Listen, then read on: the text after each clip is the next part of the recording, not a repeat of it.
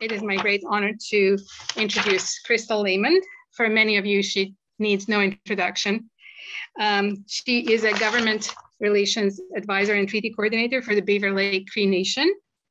She uses her formal academic accomplishments of 2 degrees, but most importantly, her Indigenous ways of knowing and being to articulate the damaging impacts of industry and resource extraction on her homeland. Crystal is also one of the drafters of the LEAP Manifesto, a call to build a Canada based on caring for the earth and for each other, and the bold pathway to achieve environmental, racial, and economic justice while addressing the climate crisis. And the LEAP Manifesto was actually a precursor to the Green New Deal, and which has become common parlance now, but it was the first foray into that area of connecting those issues together.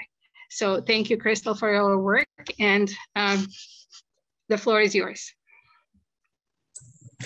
I didn't realize I was going to talk. I thought I was just here to be here. I'm actually not even kidding about that.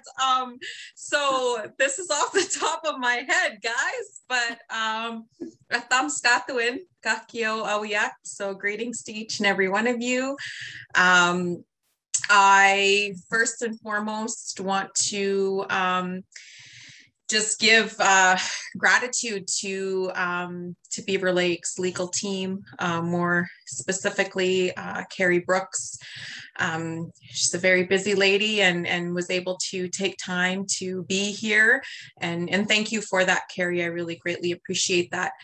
This is a really important matter. You know, on top of Beaver Lake's overall cumulative impacts treaty rights case, but the advanced cost matter is this whole other added layer. And so I'm looking forward to hearing the way in which Carrie and guest will break down the advanced cost. And then maybe we'll be able to provide some comments about the way in which the Supreme Court hearing went last week. That's already been a week almost. And you're right, things have been really busy. And so I didn't think I'd be able to make it. I had a treaty meeting today, and, you know, because nonetheless, you know, as we are challenging and having to be faced with environmental concerns and lands, resources, etc. At the same time, you know, there's ongoing infringements and violations against overall our collective treaty rights. So today we actually had a 2-day meeting on our medicine chest. So the treaty number 6 is one of the the treaty that inserted the medicine chest clause when we entered into a treaty in 1876, and now that is one of the major matters that we're kind of dealing with at the forefront. So, like I said, I didn't think I'd be able to make it, but here I am. I don't really have anything to add. I'm just here to listen and to show support. Thank you to Raven for your continued work. I give that, I bring that from the nation. You know, without Raven's continued support, the support of our donors and fundraisers and every single person that even just shares a post, it really is the reason why we've been able to carry this case forward. Without that continued support, there's no way we would have made it this far. So I just want to lift you all up and give you thanks. That's it for now. Mm-hmm. Well, thank you so very much, Crystal. And I can flip it right back to you. Without Beaver Lake Cree, there would be no Raven. You were the first case that we ever took on, and that was proof of concept that this kind of organization can actually serve some purpose to good in this world. So we thank you for kind of believing in us from the beginning. I also want to introduce my colleagues who are here with me. I should have done that at the beginning. So we have here Susan Smith, and our executive director, and also Carissa Chandrakate, who will be helping us with the questions and generally moderating this webinar. She's part of our amazing communications team. So thanks for being here. And then we will pass the mic on to Carrie Brooke, the legal counsel for Beaver Lake Cree, she works for a company called JFK Law, and she primarily acts for First Nations and First Nations organizations and in court and in negotiations with government and industry on matters relating to Aboriginal rights. Carrie has worked with Beaver Lake Cree Nation for several years, and it was her work that helped secure the first initial advance cost order of $600,000 for Beaver Lake Cree's humongous Defender Treaties case back in 2019. Carrie is widely recognized for the major contributions she has made to Aboriginal law and the legal profession generally. As lead litigation counsel, Carrie is recognized as a fearless advocate who has advanced a number of unique claims in pursuit of a legal remedy to the complex issues her clients face. Carrie, you're on. Thanks. So yeah, I'm just going to pile on to the gratitude that's been circulating amongst everyone. So first of all, just to Beaver Lake and the community, to leadership. I've been working with them, as Anna said, now since around 2015, and it really, lawyers often talk about what an honor it is to work for their clients, and that is so true for Beaver Lake. It's just been such a incredible experience to be part of this with them, and again to Raven for really supporting Beaver Lake and being able to bring this claim as far as it has, and to all of the supporters who are listening today.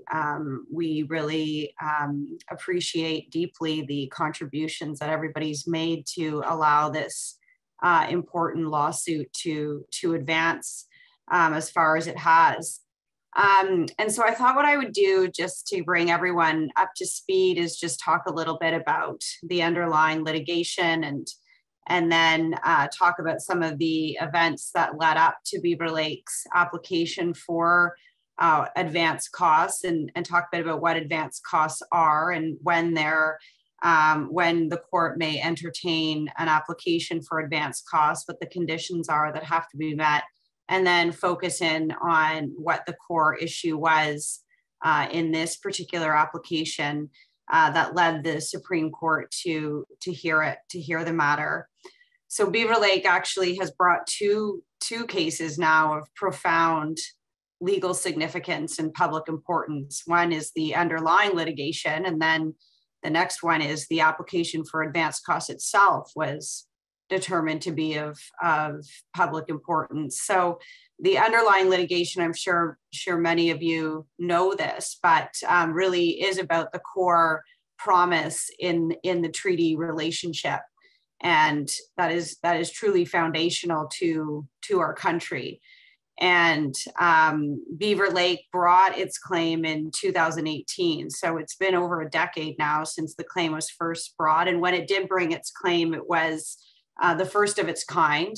There's been two other claims now that I'm aware of that have also brought similar claims, but Beaver Lake was the trailblazer to bring this initial claim forward, and looks squarely at what the core of this treaty promise is, and specifically looking at the promises around a way of life, and then what limits are on the Crown when the Crown is taking action that impairs or limits those rights. So in the treaty, there's a clause that's referred to as the taking up clause, that the Crown, although promised that the Indigenous signatories could have and maintain their way of life, there would from time to time be a taking up of land for various purposes. And so what Beaver Lake's claim is that the Crown has taken up so much land, so much of their resources, that they're now no longer able to meaningfully carry out their way of life and practice their culture and exercise the rights that were promised under the treaty. So the question that's raised in the claim is of profound significance, not only to Beaver Lake, but to all Canadians, and really goes to the core of what these treaties, historic treaties, mean, and what the core promises are, and what are the constitutional limits on the Crown conduct when the Crown is exercising its taking up powers and developing the lands. And it's significant because it, unlike other claims that may look at a treaty right or an Aboriginal right and looks at the restriction of one specific right, this is really looking at the potential of the complete destruction of the treaty promise itself. So it has really significant and severe consequences, and makes this particular claim extraordinarily significant and important. So the underlying litigation is complicated. When Beaver Lake first brought the claim, it faced multiple challenges that it wasn't even able to litigate the claim. And the Crown, and this is relevant to the cost issue, because the Crown initially, when Beaver Lake brought it, said, this claim is so huge, it's so unmanageable, you can't even litigate it. And it should be struck out on that basis. And Beaver Lake had to go through various applications to defend the claim itself. And the Crown, and Beaver Lake was successful. The Crown lost those applications, and the Court of Appeal said in 2014 in its decision that Beaver Lake is entitled to access to justice regardless of the scope of the Crown's wrongdoing. And that's significant because it is a case that's very complicated. And the court there, and I just underscore the access to justice point that the court made, because the court said Beaver Lake's entitled to its access to justice regardless of the scope of the Crown's wrongdoing. And so that was in 2014. So Beaver Lake's entitled to bring a claim that involves these complicated matters, and that our courts have said must be heard on a full record. There's really no other way for Beaver Lake to bring this claim but through these expensive court proceedings that require significant marshaling of evidence, lots of expert reports, lots of questioning, tons of document disclosure. And the courts have been really clear that this is not appropriate for any summary proceeding. It wouldn't be appropriate, the courts have said, for Beaver Lake to engage in self-help, that Beaver Lake has to bring these claims. So on a full-dressed civil proceeding. And so after the court says, yes, you're entitled to your access to justice, then Beaver Lake confronts the next issue, which is paying for this costly litigation. And this is a problem that's not unique to Beaver Lake. These Section 35 claims are expensive and to bring. And Beaver Lake, like many First Nations, has really suffered from the whole host of colonial policies that have sought to marginalize and oppress Beaver Lake people. And Beaver Lake, as the case management judge noted, lives in undeniable poverty. And so Beaver Lake's faced with this crisis of seeing its treaty rights eroding, and at the same time is unable to afford the costs of the litigation in order to seek proper redress for these wrongs that the Crown has committed. So shortly after Beaver Lake exhausted significant funds, and again with the support of Raven as well, and Beaver Lake from the beginning knew that the case was going to be costly, and it engaged, it tried a number of different ways to raise funds. Initially out of the gate, it tried to secure pro bono counsel from a firm in England who was prepared to help Beaver Lake, a firm that specialized in environmental law, and that application was denied, and the Crown fought them on that. And then Beaver Lake turned to Raven, and they have been absolutely exhaustive in their fundraising efforts to try to raise money. And many of you have contributed, and that's really appreciated. But these cases are, cost far more than could be raised privately to get heard. So Beaver Lake decided in 2017, when it was faced with the potential cost of the litigation being at least $5 million for a trial. The trial is going to be 120 days at least, and will probably take about a year, maybe even longer, for it to get heard. Over that time, there's going to be a number of expert reports. The Crown told us that they had gigabytes of documents, which is millions of documents. And of course, the case is going to require a lot of community evidence and working with community to help develop that evidence. So it's a very resource intensive case. And Beaver Lake just did not have the money to do that. And so we worked with Beaver Lake to bring this advanced cost motion. And advanced cost is a very special order that the courts can make. It draws on the court's equitable jurisdiction, and it says that the courts can, in very narrow and rare circumstances, order that the defendants, or here the governments, pay costs of the litigation in advance. And the advance there is just referring to before a resolution. And what we know is that at the end of a trial, costs are awarded usually to the successful party. And so, but this is a separate exercise of the court's equitable jurisdiction to say that there may be some circumstances where it's in the interest of justice that the court order that the other side pay the legal fees to ensure this case gets heard. And there's strict conditions that apply when the court can do that. It includes the case itself has to be meritorious. The case has to be publicly important. And the applicant, here the First Nation, has to be what the court says impecunious. And if those conditions are met, then the court has jurisdiction or discretion to decide, is this case special enough that the court will direct the defendants to pay the costs in advance. And why the courts are so hesitant and cautious about this is because the courts don't like to tell governments how to spend their money. And they see that that's part of the court's sort of separation of powers, that the governments get to decide how to allocate public funds, and that's not for the court to dictate. And so this is an area that the courts are generally concerned about making sure they don't overstep. And so the conditions that were set, and they were first set in 2003 in a case called Okanagan. And there was very similar in that it was, again, the Okanagan Indian band who was bringing an Aboriginal title case.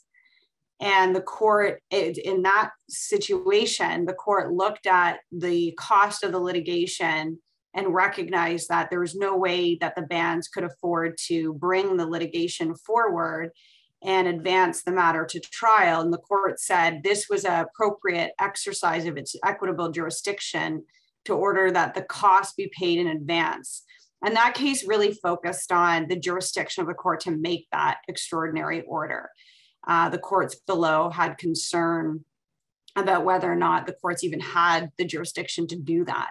So the case focused on that, but there was, in that case, the court did recognize in articulating those conditions that I talked about that had to be met, that in that case, it said the bands can't afford this litigation. And even if they had the money, and this is the key, they had many other pressing needs for those funds. And they talked about the housing and the unemployment conditions. And so the courts, there said that that the litigation would have to go ahead, that the court would exercise its jurisdiction to require the defendants pay the costs of the litigation.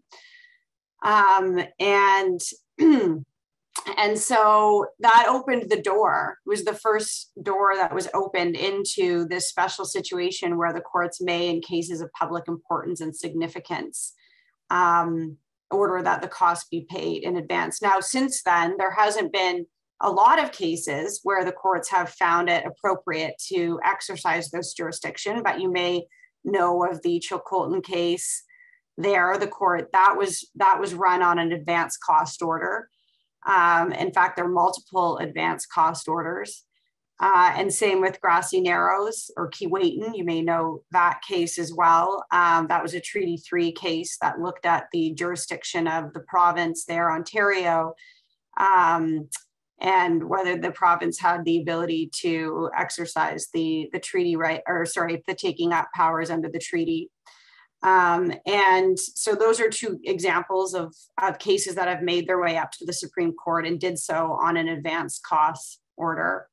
So in Beaver Lake's case, what happened is Beaver Lake brought its application, and the case management judge, who had been the case management judge for 7 years, heard the application and said that, that Beaver Lake met the criteria, and she exercised her discretion to order that the defendants, Alberta and Canada, contribute to the cost of the litigation, $300,000 each a year until the matter was resolved, either through trial or negotiations. So that gave Beaver Lake some concrete assistance in having its case heard, so about $600,000 a year. And just so, you know, I saw someone asking about costs, and yeah, the costs are, you know, exorbitant. The Chilcotin trial alone, and there's multiple cost orders that deal with this, but, you know, it was 20 million. There's multiple lawyers that have to work on these files. There's hundreds of thousands of documents that have to be reviewed. There's multiple experts that have to be retained that have various expertise to look at wildlife depletion and water quality and how the environment is being affected. And then there needs to be reports from anthropologists to interview the community to find out how their way of life and the way that they're exercising their rights has been impacted by the level of development. There's just a whole complex layers of folks that have to be involved in putting together the evidence for these cases. And then the trial days alone, having multiple lawyers involved in pushing these ahead. They're long trial days, they're complicated, they're difficult, and they're just very resource intense cases. And no one disputed that it would cost that much. In fact, the Crown said it would cost much, much more than the estimate that Beaver Lake had put forward. And in part, that was because the Crown said there was just millions of documents that had to be reviewed and sorted and understood and read and coded. And that process alone, they said, was going to take years to get through. But there is a trial date, and the trial date's 2024. And so if the case is properly resourced, then we should be able to meet the deadlines. But just going back to the case management judge's decision, so what she did when she assessed the condition, she said the case had merit. In fact, that wasn't contested. So here we have the Crown initially saying you don't even have a justiciable claim to now conceding you have a claim with merit. And then she said that the case was publicly important, and there wasn't really much resistance there from the other side. Canada did argue that it wasn't that important because these issues are all getting dealt with through consultation, which of course is the concern that the nation brought, is that they're not getting dealt with through consultation. But anyway, the court dismissed those arguments and said it was significant of public importance. But where the main argument was on this impecuniosity test. And so there the court, the test for impecuniosity is whether the applicant can genuinely afford the litigation and no other realistic option exists for bringing the issues forward. So we're looking at what does it mean to genuinely afford the litigation. And the case management judge, in answering that question, she looked at the other needs that the nation had. And so she said, you know, on one side of the ledger, here's the nation's resources, here's what they have available to them. And then on the other side, she looked at what the needs were in the community. And there she made some very powerful findings that the nation was, you know, that the leadership of the community is trying to manage the challenges of poverty, and that this is a really complex, onerous job, and it's a challenging job, and that the nation is effectively operating in crisis management. And so while the nation had some available revenue that it was getting through impact benefit agreements, it needed that money. It needed that money to address the crushing issues that it faced. And she said it wasn't reasonable for the nation to use that money to litigate its Section 35 litigation. In fact, she said if it did, it would become destitute. And she said that would be manifestly unjust. So we had that decision from her. She said Beaver Lake had to continue to contribute some money to the litigation, but that Canada and Alberta had to provide this additional concrete assistance. The Crown appealed it, and just again, the order was that they pay $300,000 each a year, and they appealed it, and the Court of Appeal in 10 days set the order aside. And the Court of Appeal said if the test for impecuniosity is if you have any funds. If you have any funds available, you're not impecunious, and that you have to use all those funds for the litigation. And the Court of Appeal said that Beaver Lake was effectively not, the court recognized if you can't meet your basic needs and fund the litigation, you're impecunious. But the Court of Appeal said Beaver Lake receives federal funding, and that funding should be like all First Nations do. And that federal funding is enough to meet basic needs.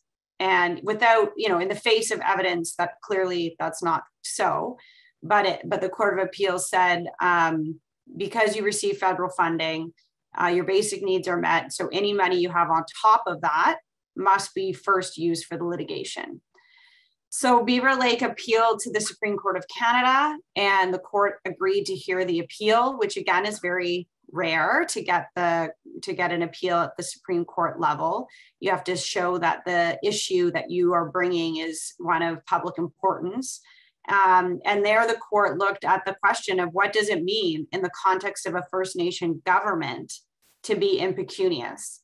And that was the question that was debated before the court. And so the argument that Beaver Lake brought was that in assessing whether or not a First Nation government can genuinely afford the litigation, the courts have to be realistic about the burdens and obligations on First Nation governments, and that it's not open to First Nation governments to simply exhaust all of its resources so that it can't meet its obligations to its community. It can't meet its obligations to third parties. It can't meet its obligations to the Crown. For example, one of the funds that the Crown said the First Nation should use for its litigation was their consultation money. And so, we argued that consultation is a constitutional imperative, and that for a First Nation government, that is a basic need, that the nation has to be able to participate in consultation, that Canada needs consultation, that the court can't say just because you have money coming in that's supposed to support your consultation, it should be diverted to the litigation. So the respondents argued that although the respondents tempered a bit their test, initially they had taken a if any money test, they did recognize at the Supreme Court that the trial judge was required to determine whether or not the spending needs could reasonably be prioritized over the litigation. They still said that it wasn't reasonable for Beaver Lake to use any of the money it had for its purposes, that it wouldn't be impecunious. It was a choice. It all came down to this language of choice. and that Beaver Lake's decision to put money towards meeting the basic needs of its community above what the federal government was doing, so subsidizing the programs, was a choice that Beaver Lake was making. And so we argued that it's not a choice if it's supporting your basic needs, and that the court needs to be realistic about what basic needs are for a First Nation government. So that's what the question for the court is going to be facing in their decision. And the court was asking lots of really excellent questions about what basic needs means in the context of a First Nation government, and how to set the appropriate threshold of basic needs to give guidance to the courts below who are going to be applying this test. So really the court's trying to figure out, how do we articulate a test that gives enough guidance to the courts, but still gives them some discretion and some room in their decision to make contextualized decisions about whether or not an applicant can afford the litigation. So anyway, I think I've been probably maybe taking up more time than I was allotted. So, but that's the rundown. I hope that was helpful. And I think David's going to give us some more insight about these types of orders and how they are applied. Thank you so much, Carrie. This was great. I'm sure there are many questions that are percolating. So I would like to now introduce David Robbins of Woodward & Company. David's core law practice is focused on finding remedies for historic and ongoing Crown interferences with Aboriginal occupation and use of lands and resources. His work has contributed to securing multiple victories for the Chilcotin Nation, and many Raven supporters have followed what's been happening with Chilcotin Nation, including the Supreme Court of Canada's landmark judgment of June 26, 2014, declaring Aboriginal title for the first time in Canada. David successfully argued before the Supreme Court of Canada for an advance cost order to Chilcotin for their title case. And he was also counsel for the original advance cost case, which Carrie mentioned, the BC versus the Okanagan Indian Band in 2003, which created this legal test for advance costs. So because this issue goes way beyond Beaver Lake Cree into how can any nation fund these humongous cases that run to millions of dollars with all the poverty financial poverty that they're dealing with, and the constant underfunding by the federal government, which federal government itself has admitted. So how can this even happen? And what impact will the upcoming decision of the Supreme Court have on nations across the country? So, David. Thank you, Anna. I'm here in Victoria in my office. It's in the footprint of old Fort Victoria, the Hudson Bay Company in Lekwungen territory. And so I wanted to acknowledge the Lekwungen land and territory and treaty in this area before speaking. I'm currently counsel for the Cowichan Nation in a title and rights case. Somebody asked when Carrie was speaking there, why are cases take so long, or why are they so expensive? In large part, it's because courts are reluctant to issue orders based on Section 35 Aboriginal Treaty rights without having a deep inquiry into the claimed rights and the infringements and the Crown pleadings of justification. So the Cowichan case, for example, is set for 400 days, and it involves 14 lawyers on my team alone. There's 6 defendants, 30,000 plus documents, 12 plus experts, and that's been going since September 2019 after 5 years of pretrial work. So access to justice and affordability in the types of cases that Carrie's brought are really important issues. Fortunately, in my case, in the Cowichan, they haven't applied for advance costs, but in the past, my representation of the Chilcotin Nation did apply for advance costs. And so I was asked, as I understood it, to give you a little sense of, before we look forward into what Beaver Lake Cree's case and result from Carrie's argument, may bring, help us understand it by looking back to the Chilcotin and Okanagan experience. So I was going to do that for some context. It's really a bit of a tale about the Okanagan and the Chilcotin. And I'll just start by saying this, that advance costs in the Indigenous law context really started with the Okanagan case. And in that case, back in 2001, counsel for the Okanagan, who was not me, drew upon family law. And that's because in family law cases, there's a bit of a history of courts using their jurisdiction to order advance costs in the context of marital breakdowns, where spouses are litigating over a division of assets. And you may think, well, what's that got to do with Indigenous law? Well, it's because that case law recognizes that some marriages have a very large disparity of financial resources. And so when disputes arise in court about a division of assets in the context of a divorce, one party could outspend the other easily, and the trial wants to ensure that there's a fair process. So usually it's the man who has more resources, and the court, where there's an impecunious spouse, a female spouse generally, can order advance costs. And that was the law that Okanagan drew upon back in 2001. They were in the Court of Appeal. They were faced with the BC Court of Appeal.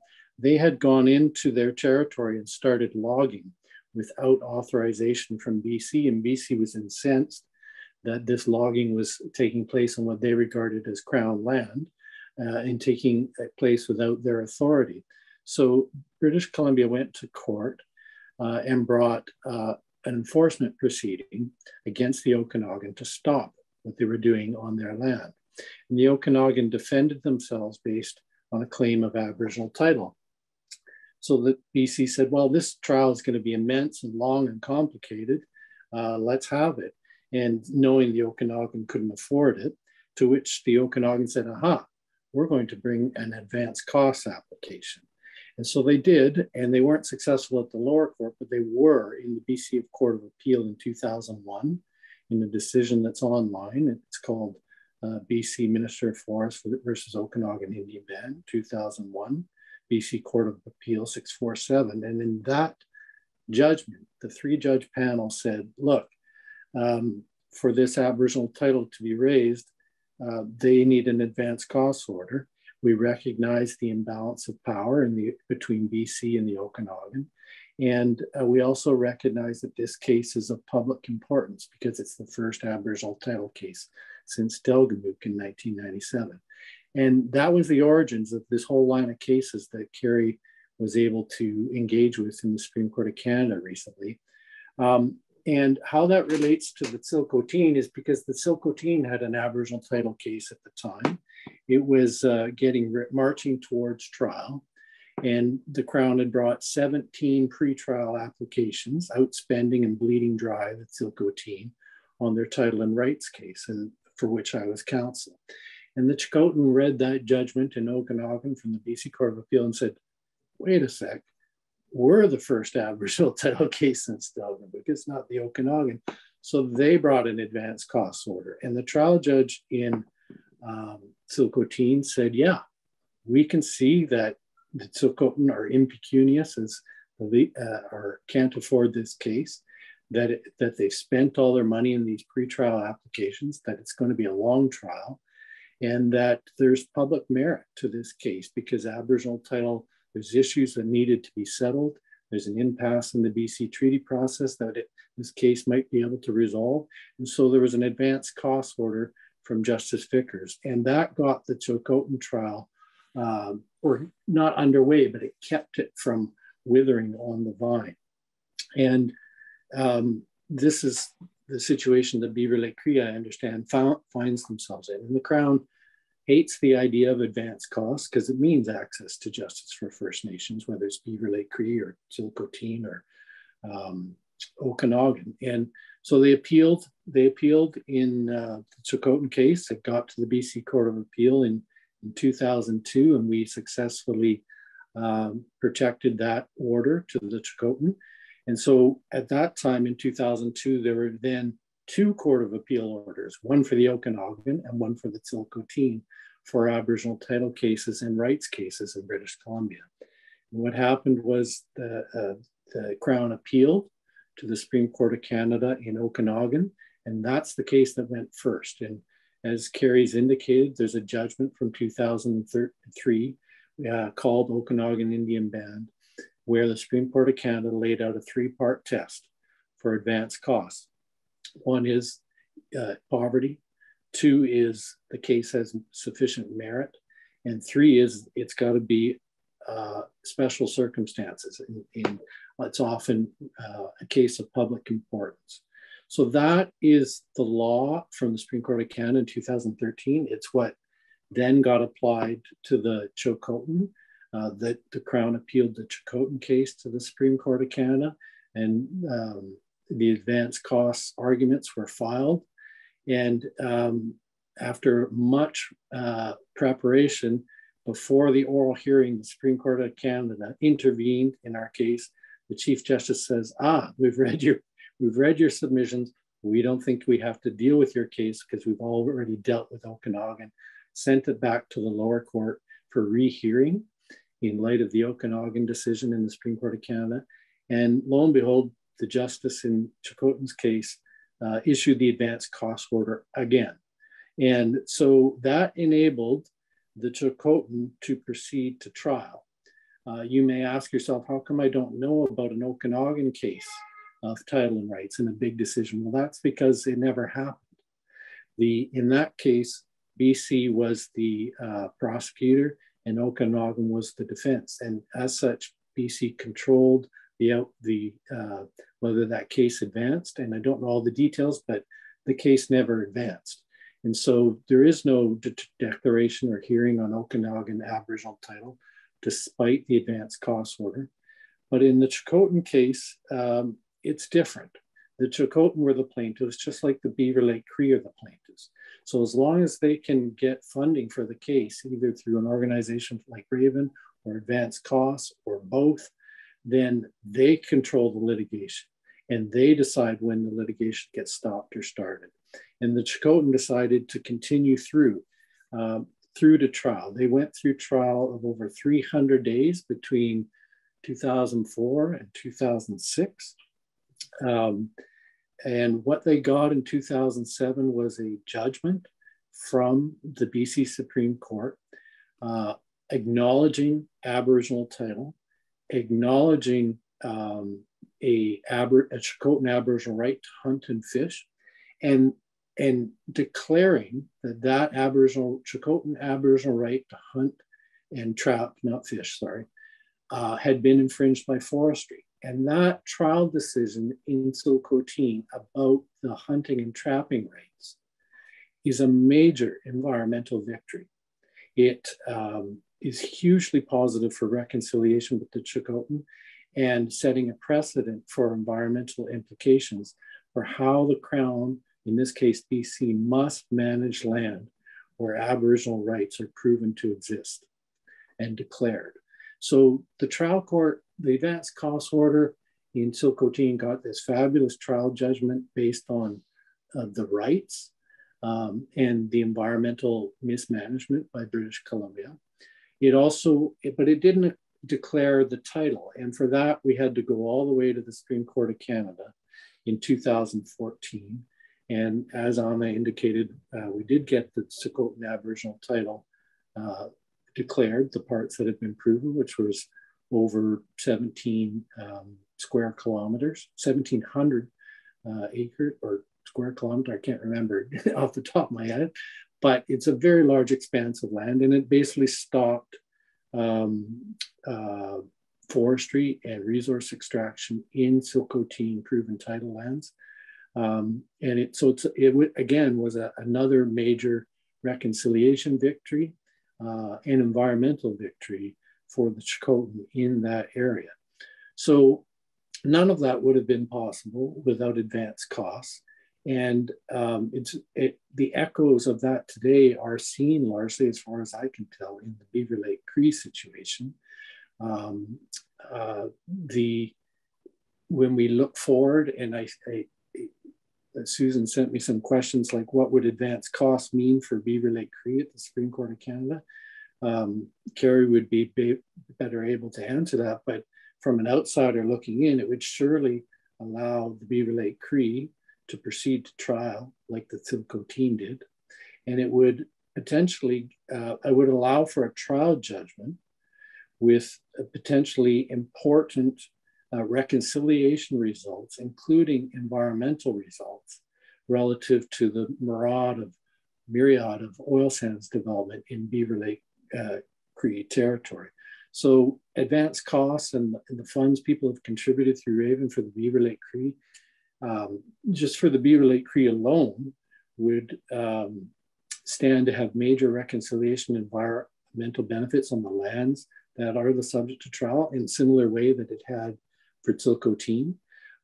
But as a precedent, the trial would establish precedent for other treaty First Nations in Canada, whether they're fighting oil sands or cumulative impacts of some other nature from industrial development. And that's the core case, the underlying case that Carrie talked about. But of course, what's the importance of the advanced costs hearing that for Indigenous rights and title more generally in Canada? Well, the hearing that Carrie just argued, from an outsider looking in, it's got the potential for providing other First Nations with advanced cost orders against the Crown when enforcing their Aboriginal treaty rights protected under Section 35 of the Constitution Act. And that's because this test from 2003 that the Supreme Court of Canada established in the Okanagan case, it was construed as narrow and has been applied narrowly. It's not been used a lot, but in the Beaver Lake Cree case, the case requires the Supreme Court of Canada to think about that test, whether it needs amending and how it applies in the circumstances when an Indigenous party like the Beaver Lake Cree have at least some financial support for the litigation. It requires, as Carrie said, a consideration of what basic needs mean and how this Okanagan test can be applied. And it is an opportunity for the court. It may redesign the test somewhat or apply it more liberally so that Aboriginal and treaty rights cases can be more readily brought forward. The court may see this as an access for justice issues for First Nations. It may see this as an opportunity to step towards establishing a broader legal mechanism, enabling litigation to force Crown reconciliation after an era of colonization, and that means, insofar as the Indigenous plaintiff wants it, environmental benefits as part of that reconciliation. So it's an important case. It builds on the precedent from the Okanagan, and it's like Chilcotin, standing to benefit not just the Tsilko but Indigenous peoples broader than that. So that's my attempt to put it in a bit of historical context and film my 15 minutes of looking forward, but also looking back. So. Fabulous. Thank you so very much, David. This was amazing. And we have time for at least one question, but before we go there, I just want to give a big shout out to all of the donors to Beaver Lake Cree. We have surpassed our goal of $280,000 for Beaver Lake Cree this year by $6,000. So it's just great. We have also spent down all the matching funds that we had from a pool of generous donors. So it's really a great moment to say thank you to all the donors who gave to Beaver Lake Cree, but also to those monthly donors who give to Raven, because you have enabled Raven to have an intervener fund. And from that fund, we were able to fund Treaty 6 Association to be an intervener in this case. And that's a big step forward for us to be able to be nimble and fund big cases like Beaver Lake Creek case, but also like those small, strategic, not so costly interventions that are still costly for nations. So thank you all for that. And now the first question, and you can choose who will answer, or maybe both of you, is the Blueberry case, Yehi versus British Columbia, and how if it will have any influence on the determination of the Beaver Lake Cree case, and whether also some of the precedents contained in Blueberry might help the Beaver Lake Cree case to be less expensive. I'm happy to answer that. And David can weigh in as well if there's other things to say about it. But yeah, the Blueberry River will be an important, provide some important guidance for Beaver Lake.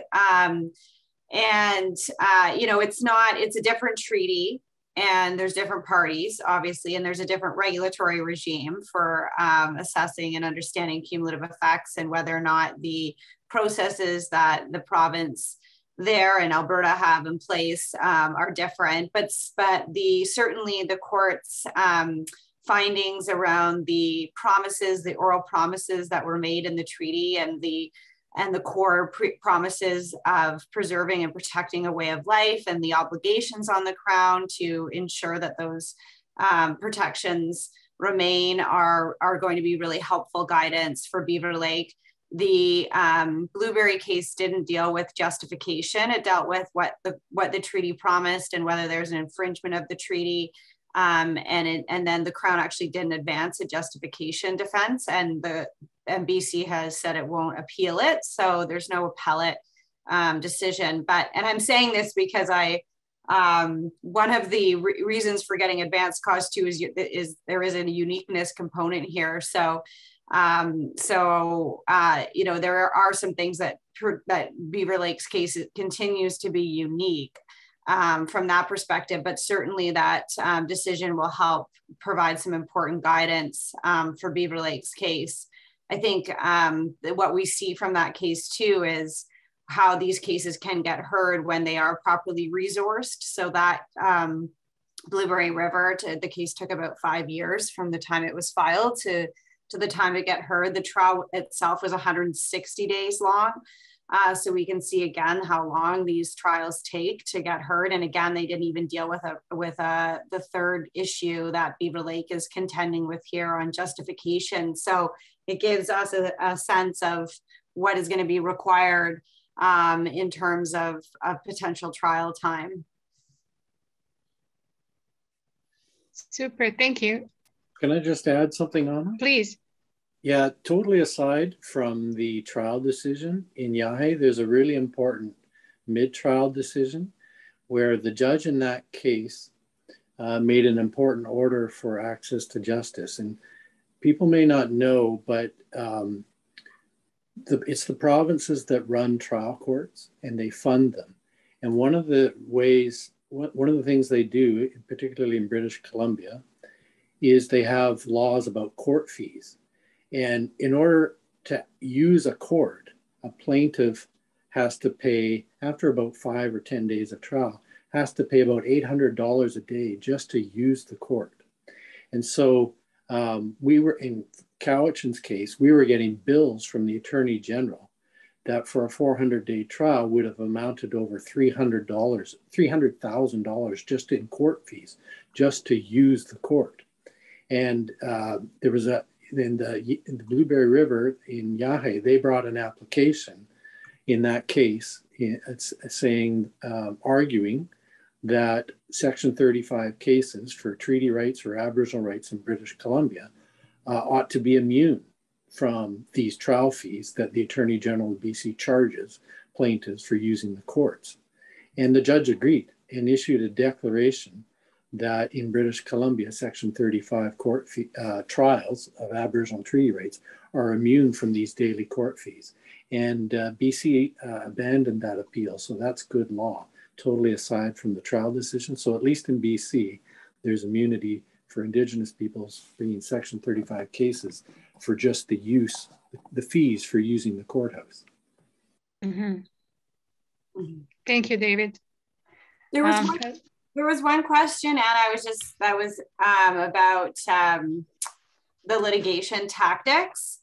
And I just, that's one that I really think is important for First Nations and legal counsel to strategize around, because It's interesting in the Supreme Court hearing, one of the justices said something about abusive tactics and that there's mechanisms to deal with abusive litigation tactics by the Crown. But what we see is whether or not the conduct actually rises to the level of abuse that you could actually establish it being abusive, but meanwhile, it clearly is draining the costs for the Crown to challenge every single substantive issue, and for the nation to go to court and say, we want additional costs for having to deal with this. And the Crown saying, well, we're in litigation and we're entitled to pursue these defenses. And yet it's so contrary to actually resolving these matters in a way that is sensitive to cost, that is efficient. And so I think it's something that I certainly know that I've been thinking a lot about, like how to call the Crown out on that, because it does suck up so much of the cost. And yet a court, may not rise to the level of abusive litigation tactics, but clearly it's preventing the core issues from getting heard at the expense of the nation. So anyway, I raised that not with any brilliant thoughts about how to manage it or any particular precedent or case that looks at that issue specifically, but I do think that that's a very serious and an important thing for us to be thinking about how we can, as legal counsel, address that, because it's a major issue. I know, David, if you have maybe some more better concrete ideas around that, but it's important and it's a problem. Yeah, and it's almost itself like a cumulative impact, because in none of the litigations, the conduct rises to the level of abuse, but they're actually replicating that every case across millions of cases. So yeah, I think if you would be so gracious, I would like to ask one other question that came in, was about what if the nation loses and what happens then in terms of the court then awarding the costs back, and would they have to repay all that money? So yeah, I kind of answered that in the chat box. That after the litigation, then again, the court's discretion is exercised, and the court has to look at all the factors that are available to it in deciding about costs, including conduct of the parties, including the public importance of the litigation. It could be that if the Court of Appeals suggested something about a set-off if Beaver Lake gets damages and that Beaver Lake should have to repay it. But those are all things that the court is able to consider at the end of the litigation. Certainly, we would be arguing that it's cost in any event of the cause. So the cost is being advanced under this very specific and unique circumstance where the nation can't afford the cost, and it would be punitive for the court to then order repayment when the court's already decided the costs couldn't be afforded by the nation. But it may be even at the end, if Beaver Lake wins, that they have to still pay even additional costs, because it could be that the costs that were advanced don't even equal what the nation may be entitled to. If, for example, they're only requiring the Crown pay $300,000 each, putting all the financial risk on Beaver Lake. So if the costs of the litigation are, let's say they're $1.5 million a year, then Beaver Lake has to come up with an additional $900,000. So it's not as if the costs right now are actually proportionate. They're capped at $300,000 a year. That's it. So the award, and they're complaining about that and saying that that's unfair to them. And we're saying that's the bare minimum out of the public purse to ensure that Beaver Lake gets some concrete assistance to have this case move ahead. The financial risk is still on Beaver Lake. So it may be, again, courts at the end of the proceeding consider the complexity of the matter, the conduct of the parties, the public importance of the claim, and in a retrospective way. So it's looking back at everything that happened and then deciding what's fair, including partial indemnity, or we would argue for special costs, full indemnity. It all depends. There's additional discretion for the court to make various cost orders at the end. Mm-hmm. This is not intended to reflect the costs to the nation that they would get after. This is intended to provide the applicant with concrete assistance to ensure the matter gets heard. So it's slightly different. Great. Well, thank you very, very much to all our panelists, Crystal, Carrie, and David, and everyone who attended and asked questions and listened and supported Beaver Lake Cree through these 12 years of this case with your funds, your energy,